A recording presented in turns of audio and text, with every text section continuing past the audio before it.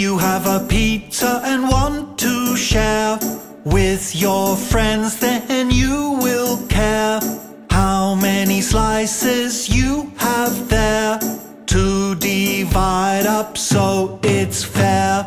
And you'll want to know a fraction is a part of a whole. Above's where the numerator goes, with the denominator below.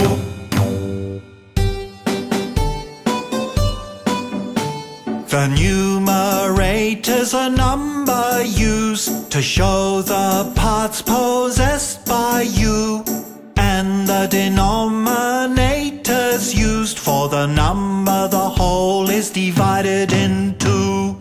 And you'll want to know a fraction is a part of a whole. Above's where the numerator goes, with the denominator below. If two fractions are equivalent, the same value's what is meant.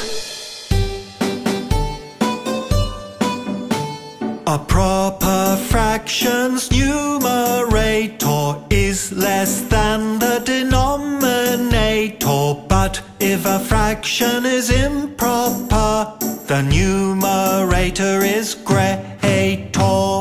And you'll want to know a fraction is a part of a whole. Above's where the numerator goes, with the denominator below. An improper fraction counts as a mixed fraction of the same amount. And you'll want to know a fraction is a part of a whole. Above's where the numerator goes, with the denominator below.